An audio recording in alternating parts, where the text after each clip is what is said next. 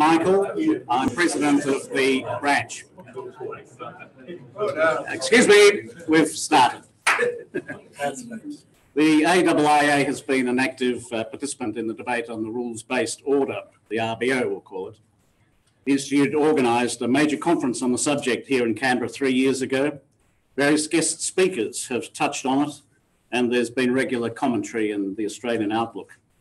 So there's been a variety of views expressed so far, whether the US-inspired RBO is fatally flawed because of its association with liberal democracy, global consensus, and the end of nationalism, and to what degree the RBO has failed to align with the values and interests of certain emerging powers. Our speaker tonight will continue the debate by posing his own compelling questions. How important are the perspective of Australia's neighbours in efforts to help shape our strategic environment? And does Australia have the wherewithal to make a creative contribution in international rule setting? To lead the discussion, we're most fortunate to have with us International Director of Asia Link, Emeritus Professor Anthony Milner. Tony is a long-standing commentator on Australia-Asia issues with a wealth of experience in building Australia-Asia dialogues. As an Asia specialist, his particular focus has been on Malaysia, Indonesia, and ASEAN. Tony's academic appointments, including Basham Professor of Asian History at the ANU in 1994, later Dean of Asian Studies. He has been a professorial fellow at the University of Melbourne since 2006 and an editor of the Asian Studies Review for the Asian Studies Association of Australia. There are numerous publications, a 3-volume study of Australia-Asia relations, and books, many of them, and articles on Malay history. Tony served on the Foreign Affairs Council set up by Alexander Downer in the late 1990s, and later on the Australia-Thailand and Australia-Malaysia Institutes. These days, with another fellow branch member, Rick Smith, who's with us here tonight, I think, Tony is working on a study for the Council for Security Cooperation in the Asia-Pacific on Indo-Pacific perspectives on the RBO. And you can read all about it in an article they've written in the Fin Review on 30 April. Tony became a member of the Order of Australia in 2007. And we have our Fellows Award, don't we? And while I'm on the topic of awards, I want to take this opportunity to hand him his AIIA Fellows Award in recognition of his long-standing contribution to Australia relations. It'll just be with us in a minute. I'm particularly pleased to be able to perform this duty as we're both presidents, in Tony's case, of course, formerly of the ACT branch of the AIIA, and as we're discovering, both went to the same school in Melbourne, different times. Okay, well, we'll pass that award to Tony shortly. In the meantime, if I could ask Tony to begin his comments. Thank you, and I didn't know we were having that element. That's very pleasant. Thank you, that's generous. The international order then, the rules and arrangements that guide the way nations interact with one another, the rules-based order. We've been focused on this in Australia. Look at the speeches from our Prime Minister and Foreign Minister. United States rules-based order was recently described as one of the Biden administration's favourite terms. But let's go back a little in time, 20 years ago, to the American neoconservative Robert Kagan, who teased the Europeans about rules. Europeans, he said, were preoccupied with international rules, and that was because Europe, he said, was spent, unserious, and weak. America, by contrast, he said, had real power. It was a sheriff in an unruly Hobbesian world. Well, that was 2 decades ago when the United States' confidence was high, and today we're all, including the United States, talking about rules. And the liveliness of this talk must be an indication of just how unsettled the international scene has become. Lots of rules, of course, are relatively non-controversial. Rules regulating international banking or the aviation industry, for instance. When we speak of the rules-based international order, however, we tend to mean something more ambitious. We're referring to the international system. Henry Kissinger has called the reconstruction of the international system, the ultimate challenge to statesmanship of our time. Now, this Institute of International Affairs had a useful conference years ago, and fortunate conferences are to appear, I understand. In the opening paper, the Institute's president explained that a rules-based order weaves together organizations, laws, rules, principles, and procedures. The order also exists inside a structure of power. The current order is American-led, operated since the end of World War II. The origins of this current order go back centuries. But it was the Atlantic Charter of 1941, he says, that spelt out its shape and purpose, with a stress on self-determination, economic cooperation, disarmament, and so forth. The creation of the United Nations was critical in the building of the post-war order. Financial institutions emerging from the Bretton Woods Conference were another key element. Apart from these general observations, the conference, the Institute conference, looked hard at Australia's contributions to the current order. For instance, our part in building the United Nations, in particular, the way where our representatives acted as brokers, advocating the case for smaller nations, stressing, for instance, the authority of the General Assembly vis-à-vis the Elite Security Council. Other Australian contributions included work on the Antarctic Treaty and arms proliferation, the Cairns Group, the Bali process, and so forth. Looking through the list, it creates some pride. But one aspect of Australia's involvement in the current order got only passing reference in the Institute conference, and that is our geopolitical and what might be called our civilizational positioning. It was certainly made clear that Australia has approached the international order from a Western liberal perspective, stressing such values as political, economic, and religious freedom. We've sometimes talked explicitly, in fact, about the liberal rules-based order. To recognise Australia's own liberal heritage is one matter, but there are obvious reasons to take seriously perspectives from the Asian region. Not only does geography demand this and our economic dependence on the region as well, but any thinking about international order today must take account of the great shift in economic and political power from the North Atlantic to the Pacific. Now, to get at Asian perspectives on the international order, the Council for Security Cooperation in the Asia-Pacific, CSCAP, a Track 2 regional security network in which Australia is an active player, with the assistance of AsiaLink at the University of Melbourne, has been carrying out surveys and commissioning expert commentaries from regional think tanks.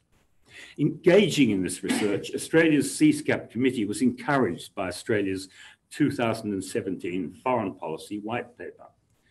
As the CSCAP co-chair Rick Smith pointed out in the Lowy Institute's Interpreter, this white paper contains the tantalising comment that the rules and forms of international cooperation have to evolve, and in doing so, they need to accommodate the greater weight of emerging powers. Now, more recently, Foreign Minister Payne has repeated this point, stressing that Australia must also be clear about our values and our core interests. There is recognition here that Australia has now an opportunity to engage in international deliberation of both geostrategic and civilizational significance. The CSCAP research, I should say, is far from completed. A critical meeting scheduled to be in Vietnam had to be postponed because of COVID. But anyway, what have we learnt so far about regional perspectives? Well, first, the good news coming from the CSCAP surveys and commentaries is that there is wide support for some type of international rules system. Commenting on the security area, a Chinese analyst stresses the need to deliver predictability to avoid dangerous surprise. A Vietnamese author notes the need for a shared commitment to countries conducting their interaction in accordance with agreed rules and principles. Now, the second message from the CSCAP inquiry is that the current rules system needs a thorough rethink, particularly to make it more inclusive. Although the Institute conference certainly noted the American and liberal underpinning of the rules-based order, the CSCAP commentaries stress this far more strongly and often negatively. A Vietnamese contribution, for instance, notes the influence of liberal and international beliefs shared among Western political elites and designed to counter challenges from socialist countries. A Singaporean perspective is that the post-war powers held a privileged position and instituted rules that helped them to define the terms in ways that suited their interests. One theme in the commentaries is hypocrisy. In the words of a Philippines analyst, America has repeatedly violated its own principles, for instance, in the American refusal to ratify the UN Convention on the Law of the Sea.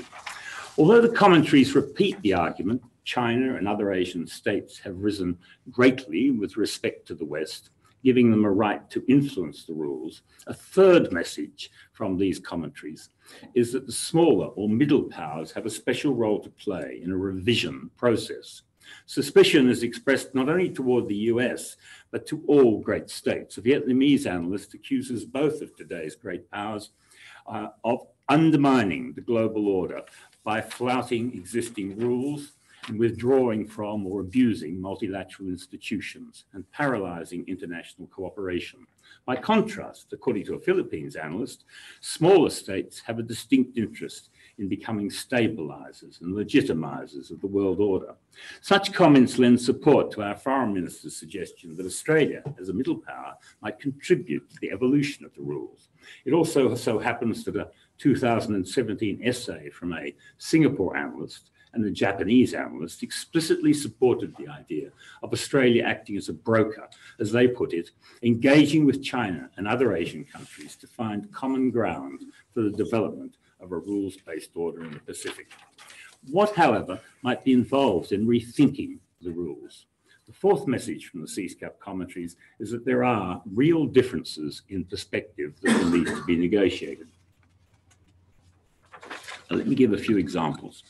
One type of difference is that of emphasis. For instance, the Singapore commentary notes that China and Singapore tend to value economic elements in the rules order, but are less comfortable with political and security aspects.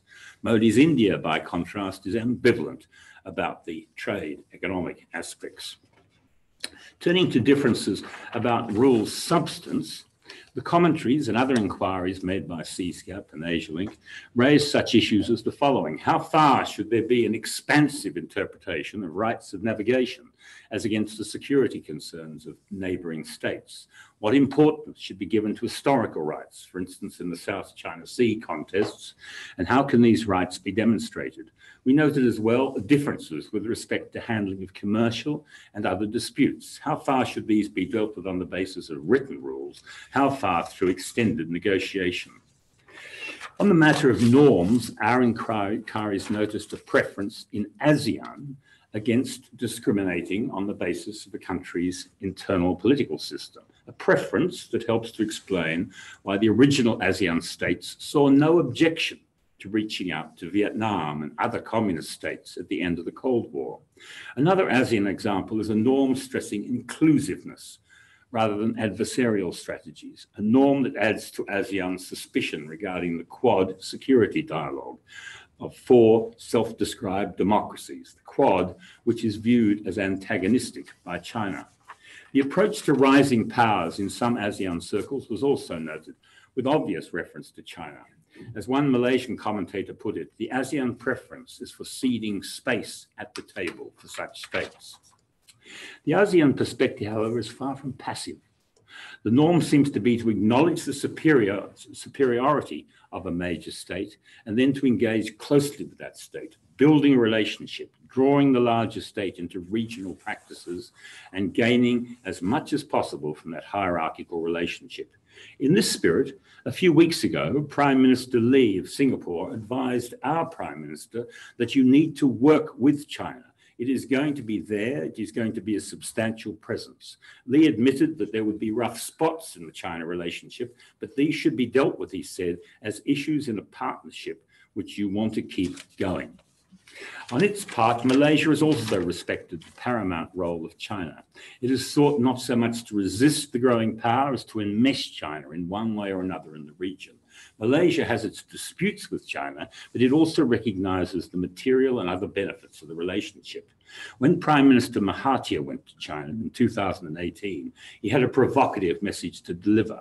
He wanted to renegotiate large contracts, but Mahathir laid stress on Malaysia being a small country, coming to negotiate with a big and powerful state with which Malaysia had respectful relations over a very long period. Mahathir negotiated hard, and some commentators in the West, guided by balance of power calculations, predicted he would take Malaysia towards some form of anti-China alliance. They were wrong. He argued with China, but without questioning the regional hierarchy. Before leaving the subject of difference in perspectives, let me say something specific about the foundational concept of sovereignty. Discussions with Chinese and other regional commentators have given indications that the Chinese term "zhuquan," forgive my pronunciation, is not quite the same meaning as the English sovereignty. Zhuquan seems less focused on territorial borders and also conveys a specific concern about face or dignity or respect. The different shades of meaning may be influenced by pre-modern foreign relations thinking. The topic raises the question, for instance, of whether China is claiming ownership of the South China Sea, as some Western commentators have suggested, or something rather more loose. What exactly do those dashed lines mean in the South China Sea? How sovereignty is viewed in Southeast Asia has also been discussed in our inquiries. Malaysia even has a holiday resort on Layang Layang in the Spratly Islands, but seems relatively relaxed that China also claims this place. In the case of Malaysia's maritime border with Thailand, this has still not been settled, yet the two countries are able to cooperate together to create a joint development zone in the disputed region. What is happening in these maritime developments? Are Southeast Asian states comparatively tolerant of what might be seen as overlapping sovereignty, as well as being more comfortable than some about the policing of borders? Now, noticing these genuine differences of perspective regarding rules and norms, differences that will need to be dealt with in a revision process, how should we proceed? In particular, how might Australia as a middle power move forward? Well, the CSCAP commentaries give some practical advice. They suggest that deliberation might first take place at track 2 level in regional networks that are one removed from government. They advise too that, in the words of a Chinese analyst, that it's best to be satisfied with a workable degree of order and not operate on the assumption that one size should fit all. Such practical advice is welcome, but looking at the contrasting perspectives on international rules, the real challenge is likely to be handling disagreement over foundational principles. Here we find the civilization dimension of the task of rules revision. In his book, World Order, Kissinger has warned that the aim must be to translate divergent cultures into a common system, and to do so knowing the values that we seek to advance. The Institute's conference certainly identified values which matter to Australians. And it's also true that Australia has an impressive track record in developing liberal ideas. As Tim Rouse and David Kemp, in their different ways, have explained, Australia is recognised as an almost uniquely successful fragment of European liberalism. Australia's particular history, therefore, gives authority to our engagement in rulemaking. But we also must know about the way the rules-based order was introduced into our region of the world. Revising rules today will involve looking back as well as forward. Now, anyone sceptical about the significance of history should note the energy and the passion being injected today into debate about European First Nations encounters in this country 2 centuries ago. In the Asian region, Europeans who visited, for instance, in the 18th and 19th century, encountered a specific Asian order. They noted common diplomatic practice, as they put it, to the eastward of Hindustan. Although often treated with courtesy, these Europeans were often frustrated, having to deal with monarchies, ruler-centered polities possessing no clear territorial boundaries. Monarchies related to one another in elaborate hierarchies, represented in tedious ceremony and reinforced by mercantilist economic policies. European diplomats had no continuing state entities to deal with. Treaties and other agreements could only be made with monarchs, and one monarch didn't need to respect the agreements of his predecessor. Trading relations and border relations with these monarchies was often challenging. The way Western states brought about changes in this Asian order, the ideological and sometimes physical violence is likely to be a topic of growing interest, and one highlighted when the pre-World War II origins of the rules-based order are discussed. European envoys were determined to change the Asian order, insisting on what they called principles of civilized nations. They wanted to deal not just with individual monarchs, but with state entities, bureaucratic states with orderly borders, states which would adhere to written agreements, even beyond the change in monarch. The then powerful Westerners, with their gunboats at the ready, sought to cut through the frameworks of hierarchy, talking of equality and reciprocity. They wanted to free up trade, ending the royal monopolies and regulations. The state and the interstate system, which the Westerners demanded in the 19th century, continues to underpin the order that America introduced and endorsed after the Second World War. Discussion about these radical, forced transformations will spark emotions, and they also will stimulate interest in the pre-Western foreign relations. Australians seeking to engage today in the evolution of the rules would do well to know the history of ideological contest in Asia and also learn about the old Asian order itself. Considering how old norms and rules might still be influential today is one question. How they might become a reference point in reforming the current system is another. The pre-Western system interests me, but this evening I can't do more than indicate the direction at which research is moving. One starting point for exploring the old order is the foundation principle of sovereignty. Post-Westphalian, post-17th century sovereignty, the concept that carries assumptions about absolute and perpetual authority over a specific defined territory, and assumptions about formal equality in the world of state actors. I've already noted indications that the Chinese idea of sovereignty is today not quite the same as the usual Western idea, and may be shaped to some extent by earlier Chinese thinking. If we turn to the rules order in pre-Western Southeast Asia, and I'll concentrate here on the Malay world, which I know best, the search for foundational concepts relating in some way to sovereignty may also be of benefit. Like most of the Asian region, the Malay world was a collection of monarchies, political units, if you like, defined by their centers. This emerges clearly in the often exasperated accounts by Europeans. It's in the indigenous writings, however, the Malay writings, however, that we get a deeper understanding of how these monarchies operated. For instance, ceremony, so these writings convey, was not frivolous. Ceremony, not territorial location, incorporated subjects in a monarchy and defined the hierarchical relations between one monarchy and another. Hierarchies both within and between monarchs, according to Malay writings, were not static.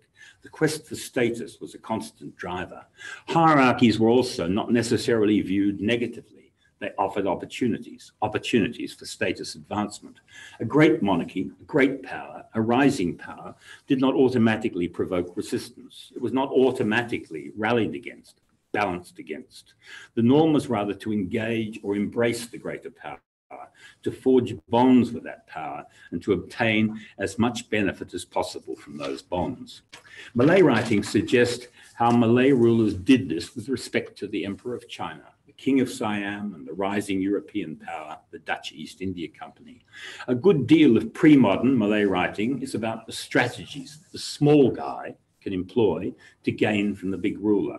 Present here is the idea of a wily mouse deer, the small animal who finds ways to achieve advantage over larger animals in the jungle.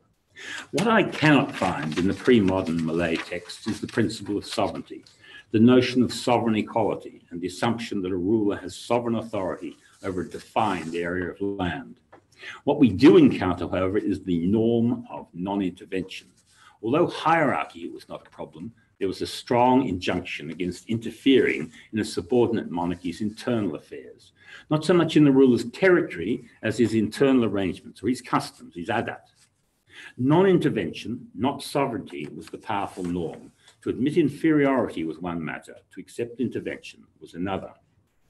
Now, reviewing some of the foundational principles in the old Malay order: monarchs, not states; centres, not borders; hierarchy, not equality and the quest for status; engage, not balance against; non-intervention, not sovereignty.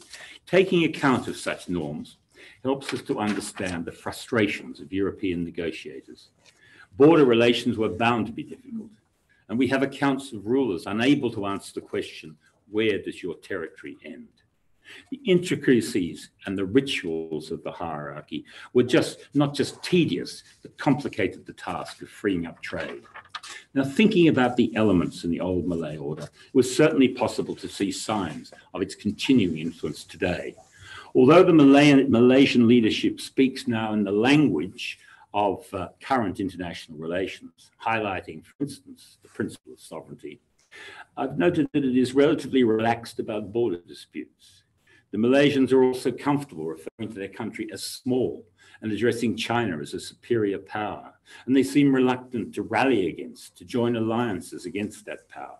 Although relatively accepting of hierarchy, Malaysia in modern terms also continues to resist interference in its internal affairs and, as we've seen, respects the rights of other states to maintain their own political systems.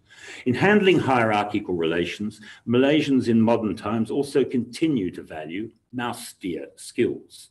While admitting they are a small country, their leaders express pride in being deft and nimble, as one Prime Minister said. I think we can recognise such mouse-steer skills in the way Prime Minister Mahathir travelled to China in 2018, acknowledging its superior status while negotiating with real determination. Now, there's no time to take this investigation any further, but I hope the point is clear. Although key norms from the Western order have taken root in Asia, they are sometimes shadowed by norms from the past. Not long ago, the Singapore diplomat, Bilahari Kausikan, suggested that there has been a melding of Westphalian diplomatic practice with ancient Chinese statecraft in the Asian region. A Japanese scholar has referred to fusing of old and new political concepts in the so-called modernization process. And I think we can see this melding and fusing taking place in the Malaysian case. Now, our remaining question is whether, in revising the current international rules, Australians and others might take into account indigenous Asian thinking. For instance, about hierarchical diplomacy or modified sovereignty. Might such perspectives help to maintain peace in this time of deep-running transition? Concluding now, however, we might recall that deliberation and dialogue can itself promote a form of order. Now, although Western analysts have sometimes denigrated ASEAN institutions as mere talk shops, it's worth taking account of real achievements of ASEAN regionalism, of the ASEAN conversation. For Australia, I suppose, the question is whether we wish to be a part of the conversation of the region or stand outside in this turbulent time. When we look back over the last 2 centuries of ideological history in Asia, liberal ideas, the ideas we value, have made genuine progress, often through adaptation, melding, and fusing. And Australia, with its long history of liberalism and with its diplomatic and academic experience in Asia, has what it takes, I think, to contribute to the evolution of the rules-based order. And in so doing, we've got a chance to influence our strategic environment. Very good. Thank you. Thanks so much, Tony. There's plenty of material there for questions and others. So can I open it to the floor? Anybody have a question for Anthony? Yes, Bill. I don't know whether it's a microphone, but I think we can hear you. that's good. Speak up and let us know who you are. William May. Tony, I was very interested in the comments you made towards the end of your presentation about borders as opposed to spheres of authority in Asia, because there's an argument to the effect that that was really typical of large tracts of Europe until the late 19th century, when European monarchs did have demarcated authority, but lacked the bureaucratic capacity to control borders in a rigorous fashion. You could really travel the world if you had the money until the First World War without a passport. So in a sense, I wonder whether the disjuncture is that great, or whether the rulers whom you mentioned in Asia were actually capturing something that was really central to the Westphalian order until the preoccupation with firm borders came relatively recently in European history. Yeah, it's just, if you take Thailand, for instance, the 19th century is probably a good example, isn't it? The figure with which they sort of reinvented themselves as a bordered state of Siam, pressing their central Thai ethnicity. James maybe have thoughts on that, but Japan, I suppose, too, the creation of modern Japan following the Meiji Restoration.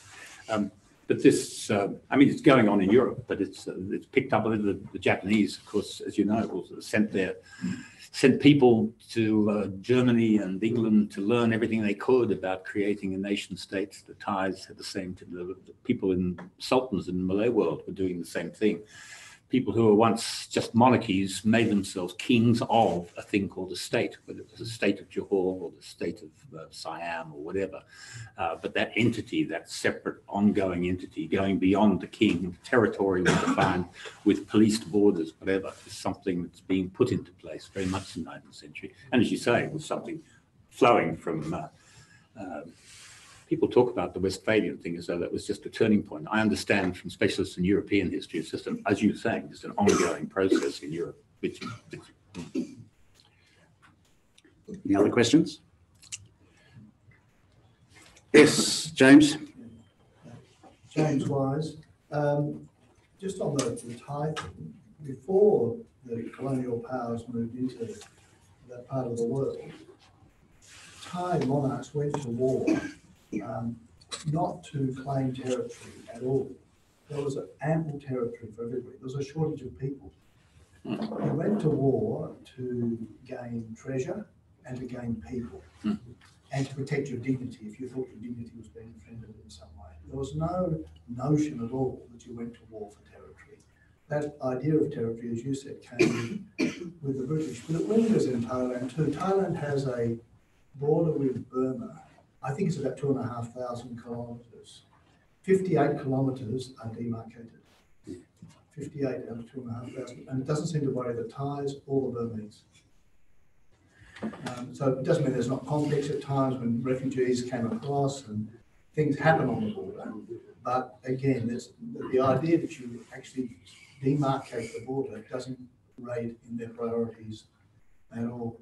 Yeah, I remember the Sultan of Perak telling me a couple of years ago they still hadn't sorted out their borders with Thailand. They have now.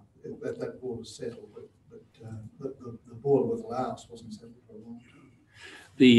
There's a nice account of the, this is good, we're having some history. There's a nice account of the Dutch going to war with the Portuguese, when the Portuguese got Malacca, and the Dutch and the Malays, the Sultan of Johor, are allies in this battle. And the first problem was that the Malays didn't want to fight. They said, we'll sit there and watch while you fight. But we'll grab anybody we can who escapes, and we'll take them home as slaves, right? That was the thing.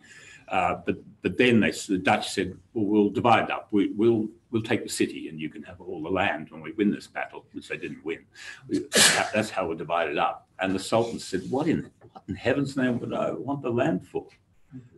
No interest at all. So it fits your point very, very well. We're after people. And they did that in all those wars, Thailand, Burma, whatever, grabbing people, settled them, and changed them. That was a comment, but just a question I had moving into completely different territory. In the responses from your colleagues in the CSCAP network in the region, did any of them mention at all the question of UN reform? And in looking at a new international order, the fact that obviously Japan and India and even Indonesia are not sort of able to play the role internationally that they might believe that their status was because of the way the post-World War II UN system was structured, the Security Council, obviously. I can't remember any of them actually writing about that. The conversations around the region, we hear this quite a lot, don't we? And so certainly that's in the air, and we're hearing those comments. I can't think of any of the commentaries that actually raise that, perhaps because they take it for granted. Tony, you've mentioned already Malaysia and Thailand, but what about some of the other ASEAN partners, particularly Indonesia and the Philippines? It must be very difficult to get in your study a compact view from all the ASEAN partnerships. I mean, Indonesia's probably not too aligned with the mouse deer diplomacy view of sovereignty. I mean, how are you able to come to a conclusion about sort of ASEAN's view? Well, I think one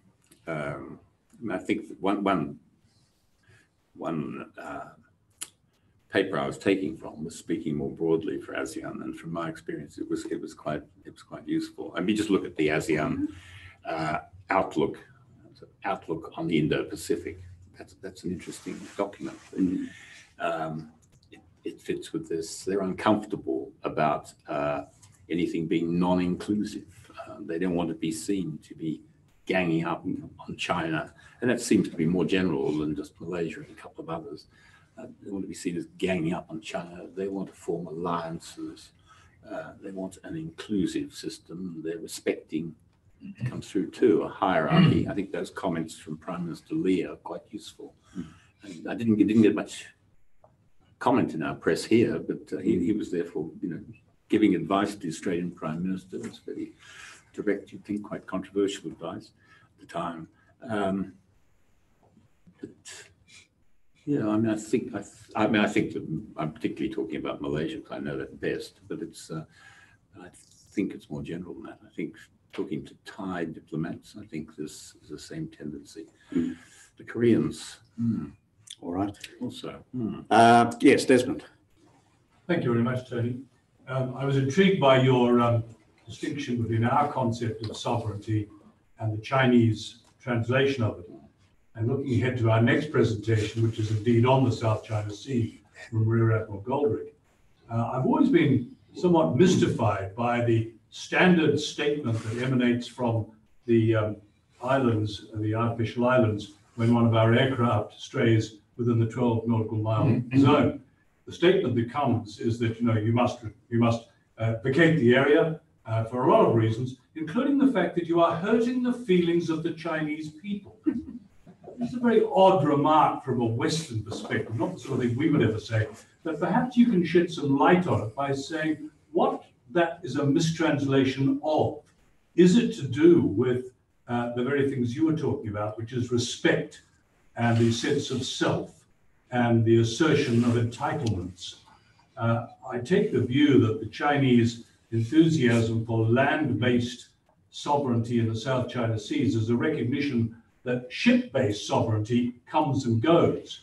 Whereas if you are a land power with thousands of years of knowing that sovereignty is where you've got your troops on the Great Border, maybe that's of excessive importance to you.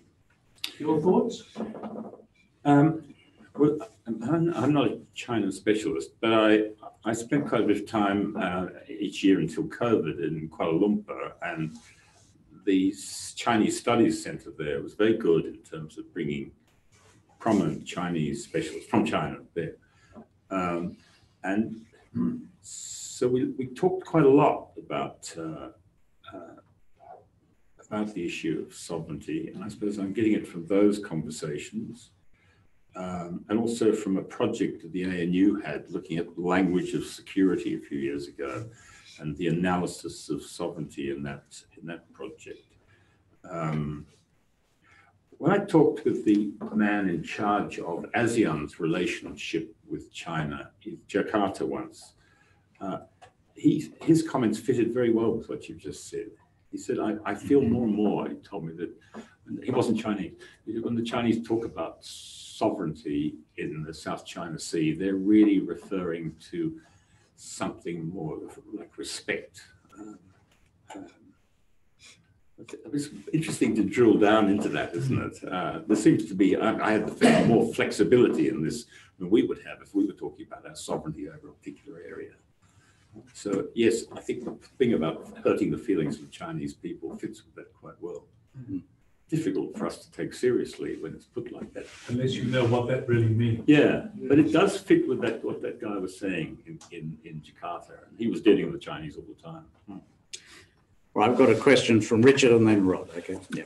Richard Matthews. I mean, I was intrigued by your analysis of the old Asian order, and whether that's still how it still influences thinking in the region. And of course, in the old Asian order, trade was pretty important as well. As you know, the Portuguese took Malacca in 1511 and took control of that as a trading entrepot. The Malay traders moved all over the place. Many moved to Makassar, which then was a trading entrepot until the Dutch took it in the late 17th century. And then, so trade was always a part of that scene as well. How much do you think trade is trade links, trade channels, are much part of the new Asian order today, and how does that influence thinking? And referring back to Desmond's question too, there's a word in my mind referring to what you're talking about, suzerainty. That in the old, in descriptions of old China and its relations with Southeast Asia, we often hear of the trips that great monarchs would make to, or they would send tribute to China, basically, and that's how you kept. That's one of the ways, one of the mechanisms of keeping order in the region. And is suzerainty a word that's useful to help understand modern China and Southeast Asia? So, two questions there: trade and then sovereignty. Well, I suppose how's trade perceived as an end in itself? It's quite interesting from a Malay point of view that money has no meaning unless it's plugged into what we would see as a status system. One famous character in the Malay texts is, I've got plenty of money, but it has no meaning. We need a Raja in our country. Would you come and rule it? Because once we've got a Raja, I can put meaning in my life. Now, I mean, that's a royal text, but it tells you something about how that royalty views that. So I think there's a danger in seeing trade as an end in itself. Getting money, getting subjects. I mean, you needed resources for the ceremonies and all else that you did to hold subjects, and rulers competed with one another. As James said, to get subjects, Burmese rulers versus Thai rulers and Malay rulers and so forth. There really was a competition for subjects. So subjects, trade, part of that, it seems to me. But you were judged by the number of people you had around you, I think. So the wealth was important, but in gaining people was the object. What's the second half of your question? About suzerainty and the way that old kingdoms used to deal with China. Yeah. But it's weird, isn't it, when you read about it? Again, the emphasis is very much on status, isn't it? On what almost seems a spiritual status, and that the Chinese want to have their, is the word de, confirmed. It's a sort of dignity, status, spiritual worth, or whatever. So you've got to deal with the Chinese hierarchically. Your trading is portrayed, your visits are portrayed in terms of hierarchy, and the Chinese leaders, I think that's the word, T, is confirmed in this process. But so also are the Southeast Asian rulers. They have words in different countries for it, and the Malay word is nama, the status. You're gaining your status, one ruler against another, competing. Everybody's in this mobile hierarchy, it seems to me. But to us, we would say it's objectionable to have somebody above you, and you need to be ultimately sovereign in your own area. But in fact, that would withdraw you from the game, and the game is to be there and to use your relationships with the one above you to rise yourself above the one competing with you over here, and so forth. This is a very dynamic structure in that pre-modern world. So you wonder whether some of that passes over today and the comment we heard about how the Chinese see their position in the South China Sea may be an example of that. Certainly there are comments from Southeast Asian leaders that fit with that view, that there's some older system, just like Bilahari Kausikan says, an older system somehow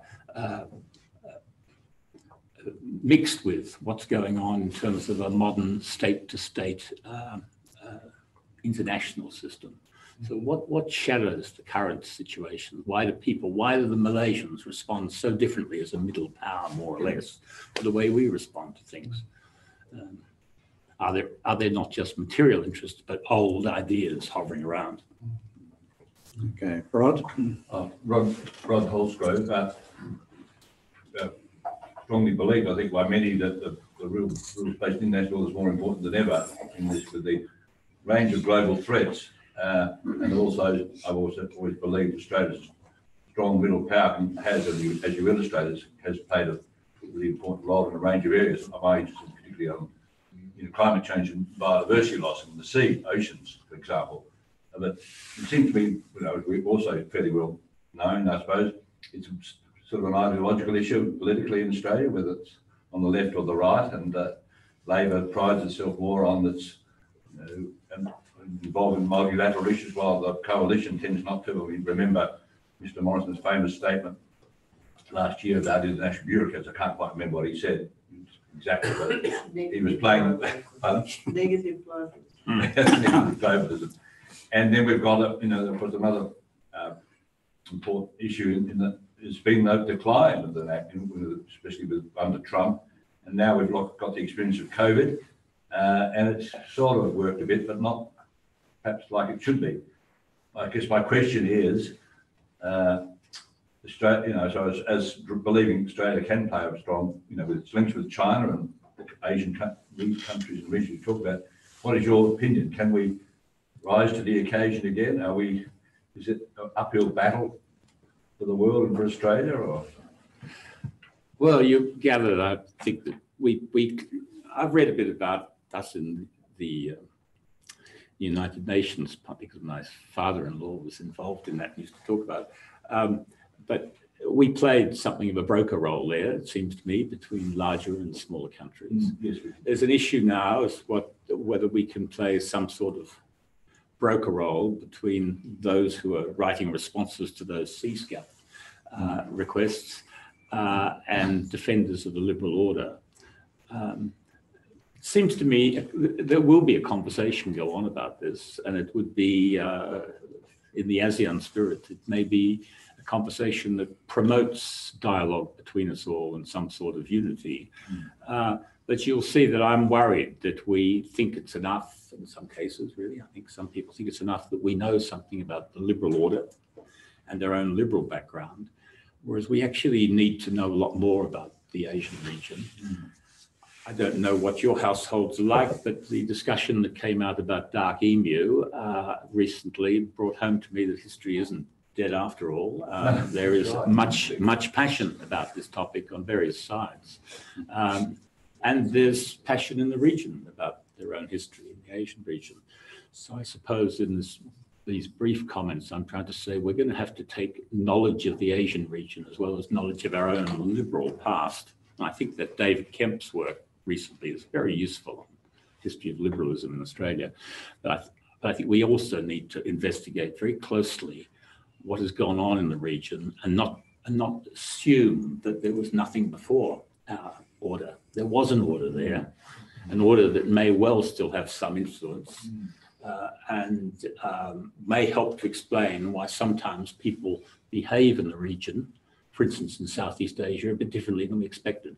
A lot of Western analysts assumed that when China got difficult in the South China Sea, the Americans would find a lot of Southeast Asian allies around them wanting to confront China. And it hasn't been that simple. Now, why not? That seems to me a very good question. Why not? How helpful is it to look at past behavior to see why the Southeast Asians haven't behaved quite like we expected? Tony, we might take a question from our online participants. Andrew Farron is returning to the question of the United Nations and asking the question, would it be a nonsense for any system separate from the United Nations, for instance, an Asia-based system? Whatever the shortcomings of the UN, it needs to be respected via its concept of sovereignty. Yeah, of course I agree, Andrew. But I must say I'm very concerned that Australia engage at every level in this region. There could be nothing worse for us than to be a lonely nation, it seems to me. Countries that are at odds with their region have very high defence expenditure, whatever. I think that we need to get involved in the conversations of this region. And the conversation of the region, not a bad phrase for the way the Asian region works. Perhaps Europe was once like that too, but not now. It's got its legal structures. But we need to be involved in that conversation. Here's an opportunity for us to be so. We've got to say what sort of knowledge we need. I'm very worried in Australia at the decline in study of Asian languages, the decline in study of Asian histories, the number of people who are thinking we can leave it to political scientists, international relations specialists. I mentioned Bilahari Kausikan before. He said that what was vital in his work running the foreign ministry of Singapore was the knowledge of history and philosophy.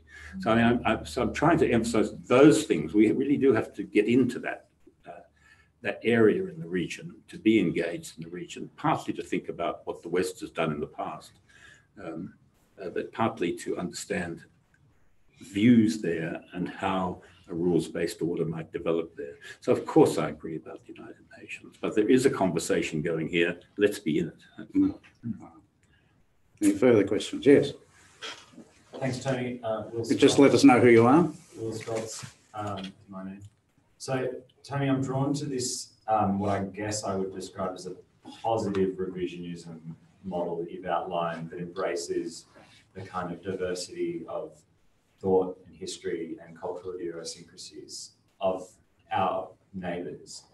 My concern, however, is that that positive revisionism will come up against the negative revisionism of particularly authoritarian states like China, but also Iran, also Russia, who will abuse our willingness to be creative and to make compromises with other countries in order to exploit that, to push forward that kind of more single-minded view of the world. Yeah, I mean, that's an anxiety. It's interesting in the Council for Security Cooperation, the CSCAP organization, which has got China, Russia, North Korea in it, as well as a whole lot of countries we think of as more friendly. In the discussions, they're all willing to be engaged in this. Quite striking. The Americans came to us because we were pushing for this with the Japanese and Singaporeans. The Americans said, look, we don't want to be leading this, but we think it's fantastic that you've got cooperation from everybody on this. We want to be there, but it's best that we keep our heads down. And that made me think then that Australia generally perhaps has that role, damaged somewhat if we are simply seen as a deputy sheriff, which is always a worrying perception. But in order to make this discussion proceed, it seems to me we do have to have some knowledge of the history of the region, just as we have to have some knowledge of the history of early white relations with Indigenous Australians. I mean, it matters that we have that knowledge. This is tricky stuff. It's tricky to talk about. There's no crisp views in here. I think it's very exploratory. But there are things we need to understand about why people behave as they do with foreign relations in Asia and where the limitations might be of using a normal rules-based order, and indeed our normal framework from international relations discipline to understand what's going on. Got time for another question if anybody is interested? All right, Desmond, one quick one. More of a comment than a question in some ways. I think we took the view in the post-war world that modernity was necessarily ideological as well as material. by which I mean that inevitably, as you develop the appurtenances of Western society, you would adopt the views of the Western world with regard to liberalism in particular. Having lived in Singapore, which is one of the most modern places on earth, and spoken to many Singaporean friends, I realized that that ain't necessarily so, that the Asian world has picked and chosen what it wants from the West, and materialism is obvious, but not necessarily the underpinning ideology that grew that materialism in Europe and later in America. And that, I think, is going to the points that you've been making all evening about the differentiation between how we think our Asian friends might perceive the world and how they really do. Yeah, if you go back 20 years, Governor Patton in Hong Kong had clear ideas about this, didn't he? He said that there was no doubt that with economic change that our values would come together, that liberal democracy would thrive in China and everywhere else. And it hasn't worked out that way. And Singapore is a very good example of how some things have come, some things have taken, others have not. So it's quite useful to quote the former head of the Foreign Ministry, Bilahari Kaushik, about how ideas are going to be fused together in many ways, rather than old world being replaced by a new one. Yeah, so that's our Gareth Evans, of course, 20 years ago, took the same line as Governor Patton. But, Singapore has had one party in power since independence. Yeah. The People's Action Party, known locally as the party that makes you pay and pay. That is an example of what I'm talking about. I remember Gareth giving a great speech about how liberal democracy was flowing everywhere. Everybody was speaking English. It's a convergence world. There was great confidence about this. We're all now look around. I was speaking to somebody in government recently telling me about the League of Democracies. And I said, Vietnam, not quite. Laos, not quite. What about the Philippines? It's all okay. And he said, oh, we just use words like that. Don't worry about it. All right.